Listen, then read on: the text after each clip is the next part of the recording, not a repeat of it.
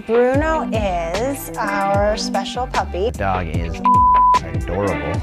When he was just weeks old, we knew something wasn't right. Bruno broke 2 of his ribs, and so we took him to the vet.